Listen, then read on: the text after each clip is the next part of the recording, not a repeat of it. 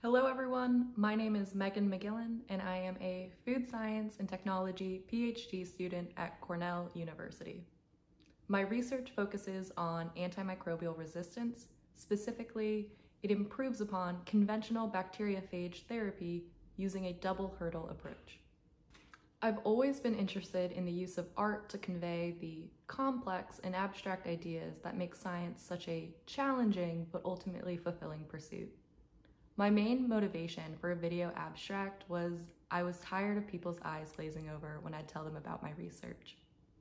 Influenced by science animators like Dr. Janet Iowasa at the University of Utah and Dr. Sam Nugent at Cornell University, I was inspired to learn 3D animation to capture the nuances of the phage replication cycle in order to make my research as accessible as humanly possible.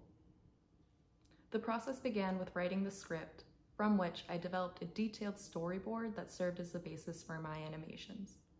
After animating the individual scenes, they were patched together and edited. The final product was a 3-minute long video resulting from a year's worth of research and 6 months of production. What appeals to me the most about research is its inherently creative nature.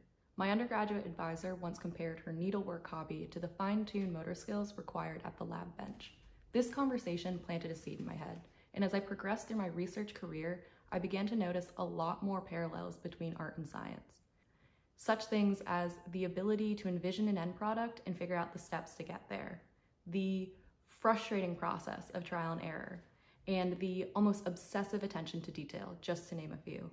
Perhaps the most important unifying feature between these two creative pursuits is the purpose behind them. Both the artist and the scientist are driven to uncover truths, whether it's why a protein folds or how a heart breaks.